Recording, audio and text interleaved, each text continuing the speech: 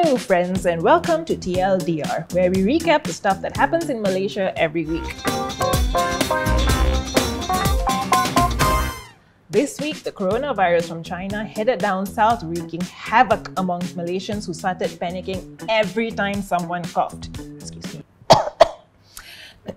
But don't worry, the infected patients were transferred to the Sungai Buloh Hospital to be treated and quarantined. Yeah, that sounds a bit too close, but don't panic, because in 2003, Sungai Buloh Hospital has actually been declared as Malaysia's Centre of Infectious Diseases, and this isn't their first rodeo. They've dealt with the SARS and H1N1 outbreaks like the pros that they are. In fact, we're so good that we're ahead of Singapore in terms of pandemic preparedness. See, we're not just better than you in food, okay, Singapore? Take that. The Malaysian government has also temporarily stopped issuing visas to Chinese nationals from Wuhan. Most local airlines have also suspended flights to and from Wuhan. But actually, the rumors of the virus are way more viral than the virus itself. Some are claiming it's a bioweapon developed by China. Excuse me, you think this is Resident Evil? And also some people are saying you should drink bleach to cure yourself.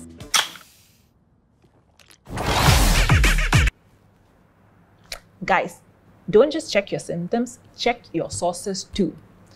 The situation also became weirdly racist when people started blaming it on Chinese exotic food. Fear-mongering led the public to believe that every Chinese person is a carrier, even those who weren't even Chinese nationals. Do people actually believe that this virus chooses who they infect by their race? It's a new virus strain, but don't panic. Just remember, prevention is better than cure. It's time to stop! Listen to KKM, wash your hands, avoid eating raw meat, cover your mouth when you sneeze or cough, like this.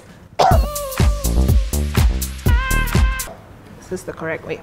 The Consumers Association of Penang has called for a nationwide drinking and smoking ban during Thaipusam on the 8th of February. They justified this by saying that drinking isn't relevant to Thaipusam, so liquor shops should be closed before and after Thaipusam. Why only during Thaipusam? Accidents caused by drunk drivers happen all year round and not just by those who celebrate Thaipusam.